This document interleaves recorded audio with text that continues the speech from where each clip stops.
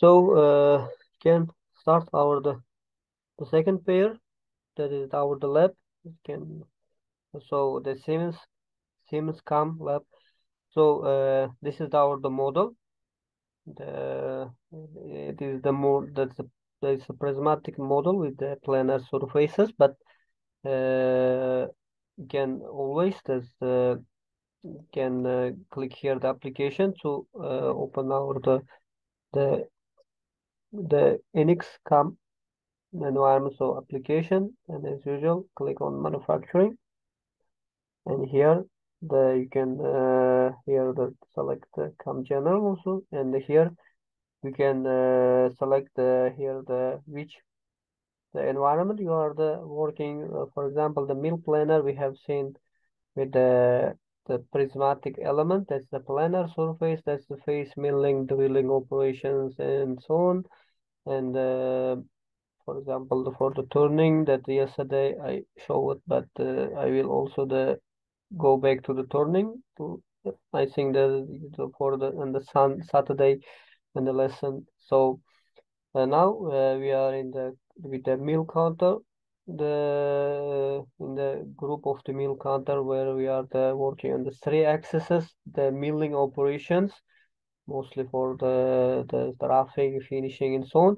And this one, the mill planer, is also the three axis. In general, the three axis for the programming three axis CNC machines. But the difference between the mill planer and the mill counter is that in the mill planner, you mostly work like the prismatic elements, and your the G code, that is output G code, that will be the X and Y axis will be the and the Z axis will be in the different columns. So the in a row, sorry, the in a different row. So X and Y axis will be in the same row with the same number, and that axis will be the differently controlled. In the mill counter, that will mostly you will focus, for example, let me here go here. In the mill counter options, you will force mostly this will create this kind of complex shapes and so on. So in the mill planner, we have seen that is the workpiece will be the flat surfaces like this. But in the mill counter also you can work with this kind of the surfaces also. Now we are in this group, so I will select the mill counter, just click OK. And as usual, when here your the NXCAM environment open up, firstly you need to define your the workpiece. This is our the final workpiece, and you need to define your the stock value and your the coordinate system. In order to do this, as usual, you need to go here to select here the geometry view and open this one. Double click on the workpiece, and here see the workpiece is not selected. I need to specify the more workpiece. Click on the specify the workpiece, and select your workpiece here. Click OK. And next step, you need to specify your blank, your the stock value. Click on this one, and I want to use here as a boundary block. So this is our boundary block. This is our stock. I want to just remove these portions and create here these pockets. So I will can here change the boundary. So I want to keep here the 0, all of them. So click OK. And we can see here this is our the part, and this is our the stock value, our the blank. So click OK. So we defined our the part and stock. Now we can define our the 0 point for our the program. Double click on this icon, and you can put any position your the workpiece in the corner, or you can put here on the center of this hole and so on. I want to keep here my 0 point on this position, my coordinate position. Click OK. So here my 0 point. So we defined our the path and the stock 0 point. Now let me just show here the operation, create operation. Since before the launching our the NXCAM, we selected the mill counter, and here that's why the mill counter is the automatically will be active here. But anyway, you can change to the any operation, you can go to the mill planner that we have seen here, the old operations. And if you're the missing that, you can look all the materials that I uploaded the videos. And here within the mill counter, that is the three axes for the operating of the three axes. So with the mill counter, I already also explained that some operation, that is the cavity milling, that is the here the adaptive milling and so on. And here the most commonly used this one is the cavity milling, is the for the roughing operation, and you know is the roughing operation is the use it in order to remove the large portion of the material, and some material anyway will be the remained after the roughing operation. And here adaptive milling and plunge milling, that is this. And here the corner rough is generally used for the roughing operations in the mill counter. And there are some the different between each other in a tool pass operations, but most commonly used is cavity milling. It is the most commonly and most easiest one. Let's try to use this one. So click on this one here. This allocation. I want to click here the program, but here you see that we don't create any tool so far. Let me just cancel this operation. Firstly, create my tool for this roughing operation. I will cancel this one. And here, click on the tool. I want to create a tool, and here you see mill counter is active. And for the roughing operation, that we will use the end mill with the flat nose. So click on this one. You can define here the name of your tool. For example, mill. For example, you can write the end mill. You can write any. There's for example with the 10 diameter. Click OK, and the tool is created here. And let's make here the change the diameter. That's 10 millimeters. As usual, you can create here the shank and holder that we have seen. I will skip these steps and click OK. And on the machine tool view, you can see that our tool is created now. Now we can start to create the operation. The create operation, the cavity mill is the roughing operation. In this case, we can select my tool now. So the workpiece should be selected in the geometry, and the method is the rough. You can define here the name. For example, you can write the cavity mill. That is the make rough operation. Click OK. So if you click OK here, what is the important? Here, the cut area, specify the cut area. So you can specify the cut area in the cavity milling, or you don't need to specify the cut area. So in this case, if I click here directly without any editing this value, just if I generate my tool path, it will automatically generate a toolpath, and the system automatically recognize the stock, the stock and the workpiece, and removes the material in the roughing operation. So without any editing here, you can just click that generate and to see the toolpath and go to the verify. So you can 3 dynamic the decrease this one and just here the play. You see, it will automatically just remove the material for the layer. The depth is the 6 millimeter. Here the every depth. So this is the cavity milling. Is the very useful tool. That's a very useful operation.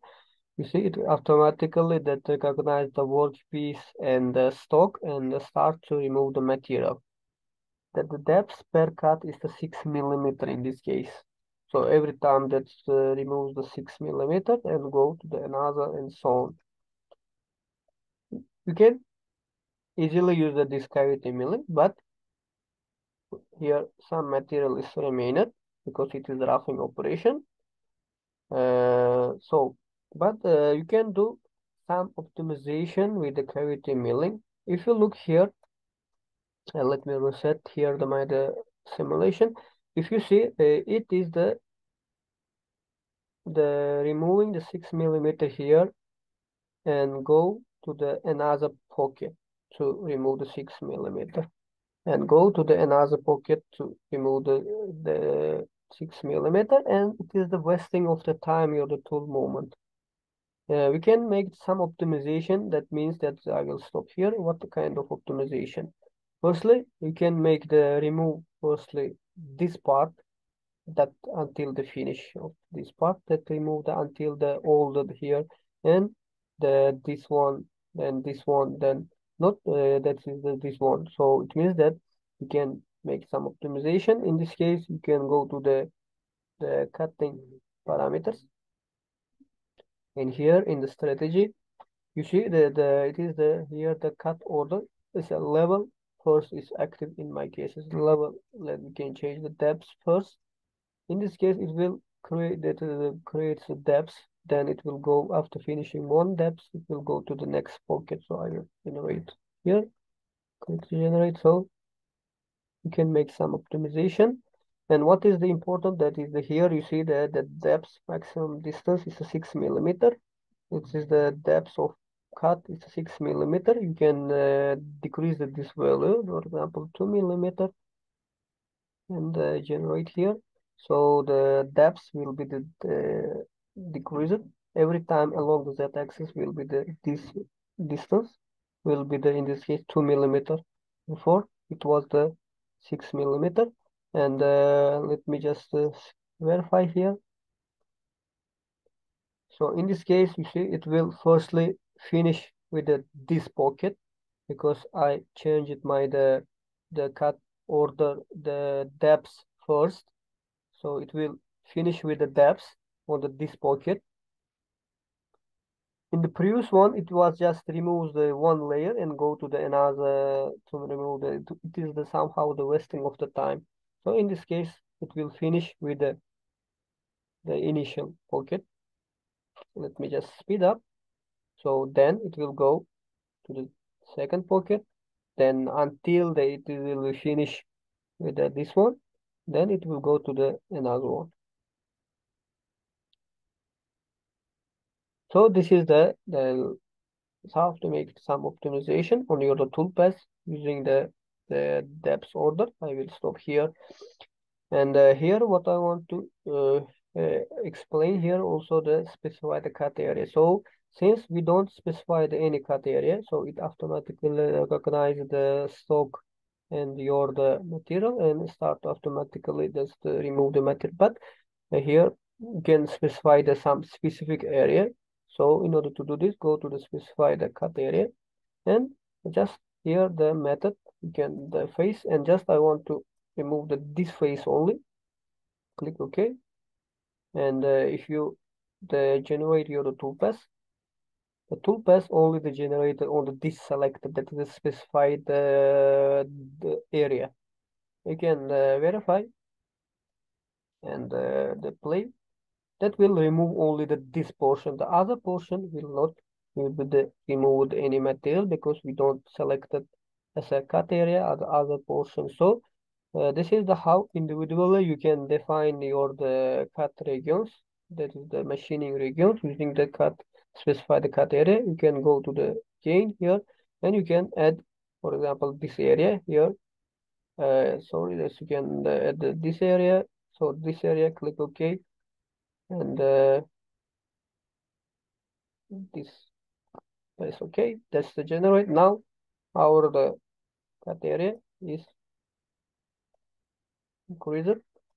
So depth first is active. Firstly, it will finish with this pocket. Then it will go to the next pocket. It's the roughing operation. And it will go to the next pocket. So this is how to specify the cut area. So if you don't specify any cut area, like here that I will delete the cut areas here, you see that I deleted it and just generate without specifying the cut area. The software automatically that removes the stock value from your workpiece, so all will be generated. So this is how to easy use the cavity milling for the roughing operation. And here you can define your the cut pattern. In this case, it was the follow part. You can use the follow periphery. You can define here the step over value and the percentage we have seen. Here you can define the cutting parameters, the feed rates. For example, go to the feed rates and speeds. And here you can activate the spindle speed. That is the spindle rotation in the RPM. For example, you can make here the 1000 and just here they click the calculate to calculate here the feed rates and other the parameters with respect to this one. So click OK. You can specify these values also. So I will click OK. So here this one is the cavity milling. I will generate this one. How to use this cavity milling operation.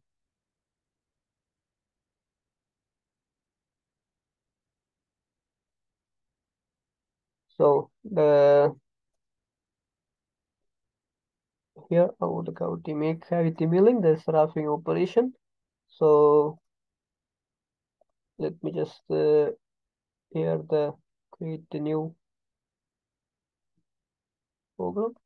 Let me just rename this one. That is let's make it program one. Let me delete this one.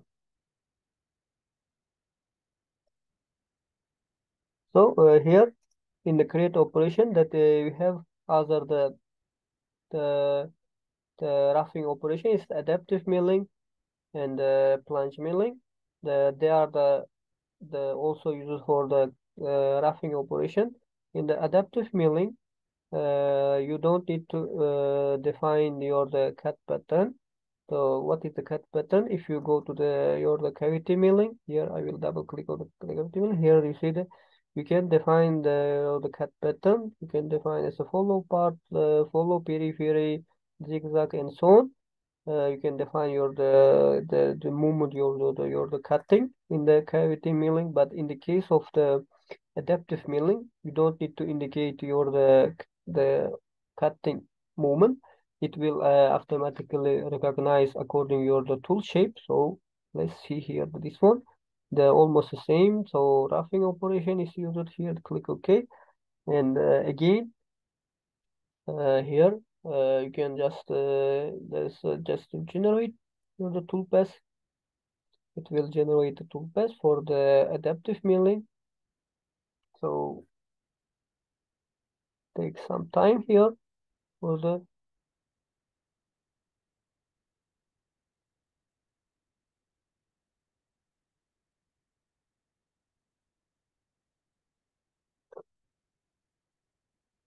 in the adaptive milling. You don't need also indicate here the cut regions.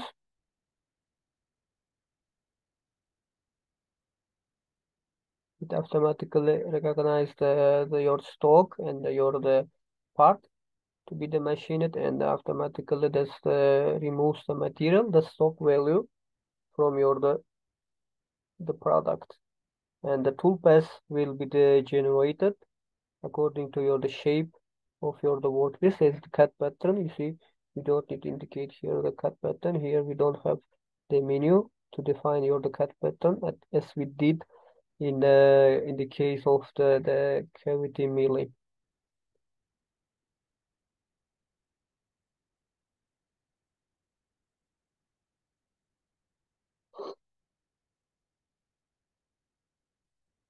We need to make wait a bit.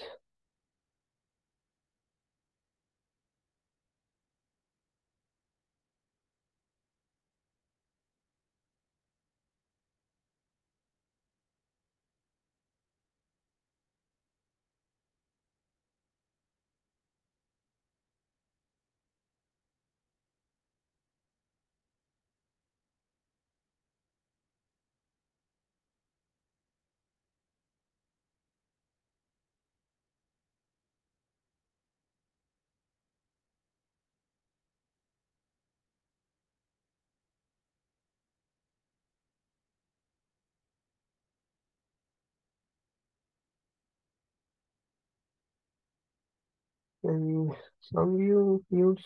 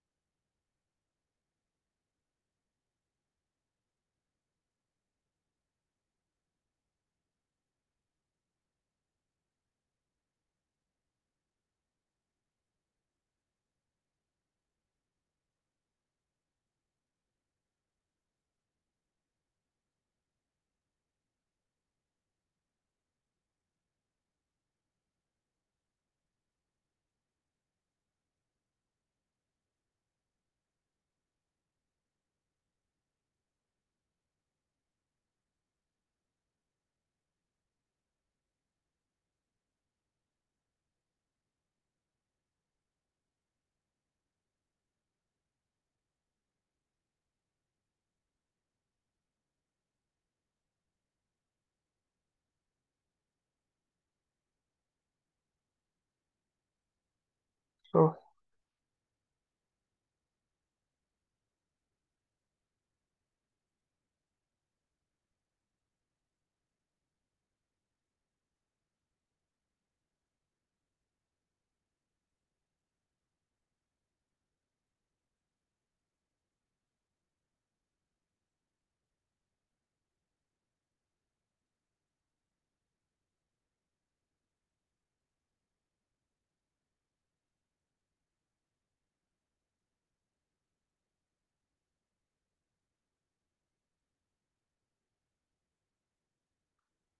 2 seconds. So just a minute.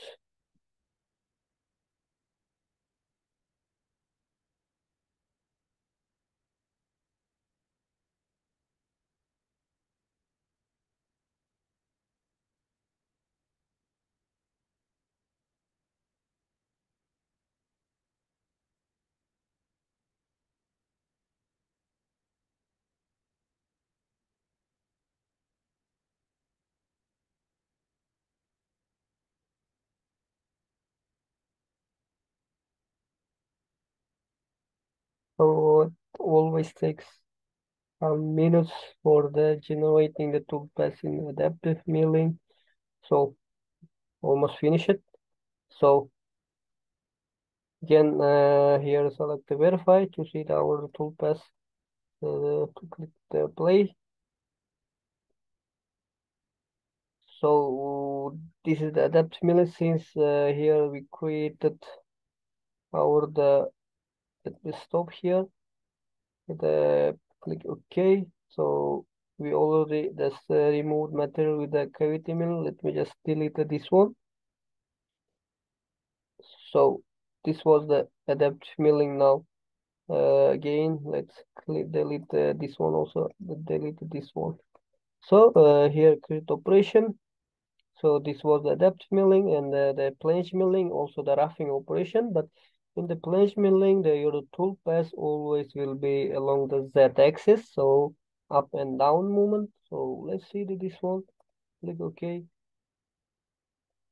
And here the same, you can specify any specific the cut area, what we have done in the cavity milling. But if you generate your tool path, it will automatically create the tool path and removes the stock value from the material in the plunge milling. So you see the tool movement is the up and down.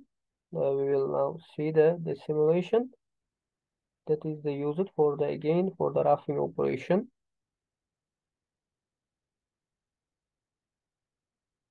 So this is our tool path for the plunge milling. We can verify. So let's create. So you see the tool is moving up and down movement to remove the material. It's the again the roughing operation. This is called the plunge milling, and this kind of operation is mostly used for the high-speed machining, because the tool need to be the high enough the hard to be the machined with these ones. Here the some materials remained here for the finishing operation. So in general, among the cavity, among the roughing operations, which we seen three types. The cavity milling is the most commonly used, that frequently used to remove the large portion of the material. So yeah, this is the plunge milling. So here the another type of here the corner rough. So this is the used in order to remove the materials on the corners of your the element. Here on the pockets, here we have the some material will be remained on the corner. So this is the used for this operation is the corner rough. So this is also the roughing operation, even if after for this operation that some material will be remained on the after this operation. So in order to do this, you need to create another tool. So create a tool. Let's create a tool. Here the create a tool. Let's create a tool with the diameter of the 4 for the corner of operation. click OK, and create operation. This corner rough, click OK. Sorry, let me just cancel this one. Create operation. Here that change the tool to this one, the second tool, the roughing operation. Okay. And what is the important?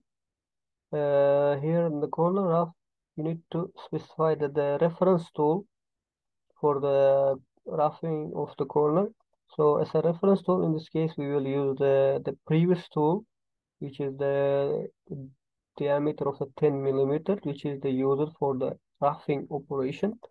This is the user in the plunge milling in this case. So you need to specify that here this tool, but the tool itself here, the user is the which tool is created with a diameter of 4 millimeters. So this is the important to work the corner rough in the properly way. So now generate your tool path.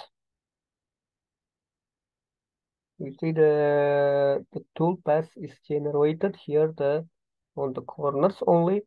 So it is in order to roughing the corners of your the workpiece, and you can verify tool path.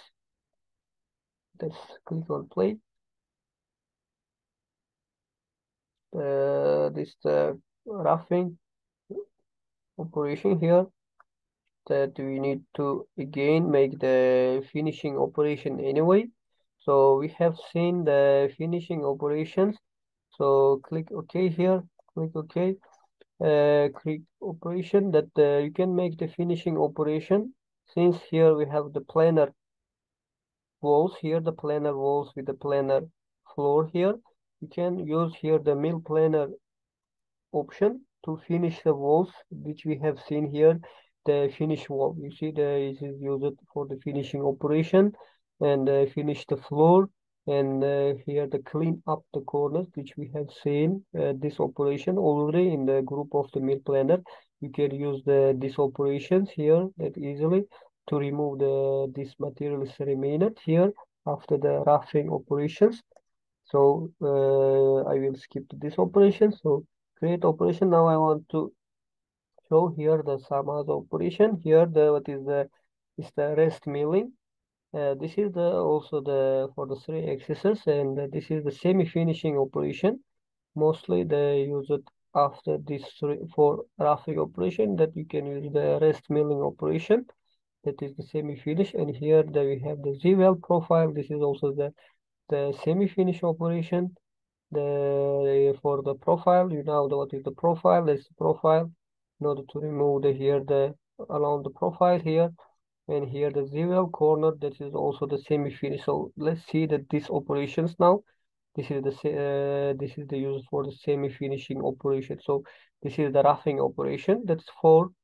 And after the roughing operation, some material will be the remaining around 1 millimeter. We can check how much material is remaining. For example, here to go to the machine method view, double click on the here. So you see, after roughing operation, 1 millimeter stock material will be the remaining. You can change this value by yourself by the typing the any value. How much material do you want to remain after the roughing operation? And in the semi-finishing, double click on it. And the semi-finishing, there is the 0.25 millimeter stock material will be the remaining. So this is the following to the roughing operation. You can change this value also. So in the finishing here, you see it will be always the zero material will be remaining. So now we made here the roughing. Now we will make the finishing, semi-finishing. Then we can make the finish itself. So create operation. Here this rest milling, the Z-weld profile, and the Z-weld corner is used for the semi-finishing operation. So let's start with the Z-weld, that's rest milling. You can use this tool. That is in this case the method. You need to go to the mill. That's the semi-finish. Click OK. Since it is the rest milling, and you can just again simple generate your toolpath. It will automatically generate a toolpath that is the removes the material that is the remaining after the roughing operations. Some material This is the defines. This is the so can again the verify. So simulate. It is the moving here. So some materials remained here. You see, it's semi-finishing operation. Even if some material will be there remained.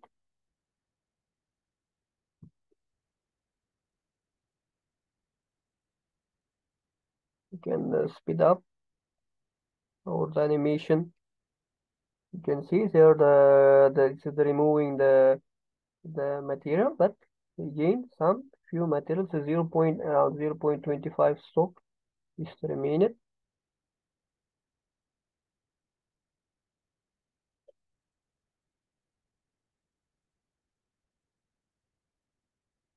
This is the semi-finishing operation.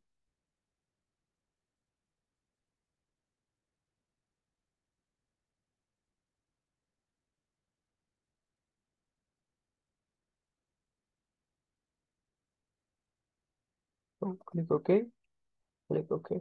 So here we created the rest milling. It's a semi-finishing operation. Create operation, and this the well profile also the semi-finishing operation, but it will create the toolpath only the on the profile of your the workpiece, the profile on this pocket, and the profile of your the around your the workpiece. So is the we now know what is the profile. You see the illustration. It will only the create the profile movement along the wall. So here let's use this tool again, and that is semi-finish. Click OK, and here the let's create directly generate the toolpath. It will only create the toolpath along the profile of your the on the profile. So even if on the outside or in the pocket profile on the walls, and you can define here the depth per cut. So if you make here the one, it will remove the 1 millimeter. In this case now it's 6, so it is the 6 millimeter. But if you make here the one and generate it, it will start more the accurate toolpath. You see it will be the increase at this depth per cut, so on the profile. So that verify, and you can verify your toolpath.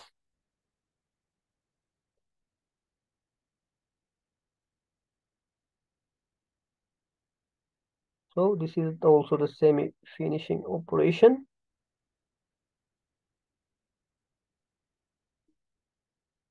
Since we performed the semi-finishing operation before with the rest milling, so there is no any materials removing, because we already did the semi-finishing operation. This one also does the same, the semi-finishing. You can use any of them that for the semi-finishing operation as a rest milling or profile, Z-well or corner Z-well and so on. That's three is used for the semi-finishing. So since here, let me just show here, we already use here that this one, that's a rest milling as a semi-finishing. That's why on this we are not removing any material, because already it is removed on this step. The same way here you can use here the Z-well corner. So is this used for the semi-finish only in the corner? We made here the roughing on the corners, but you can make here the semi-finish on the corner, the same method. So let me just cancel, and firstly let's delete the semi-finish operations, because I want to use another semi-finish operation. Could generate, operation here, the dribble corner. So it's the use it for the semi-finishing operation of the corners. Take semi-finish, click OK. Again, since it is the corner for the semi-finish, you need to specify the reference tool as a previously used tool. In this case, the tool diameter is 10. And you need to click here to select this one as a tool. It will use the 4 millimeter. So now you can generate. So the toolpath will be generated only on the corners. So it is the semi-finish here, this operation. So I will click OK. So here we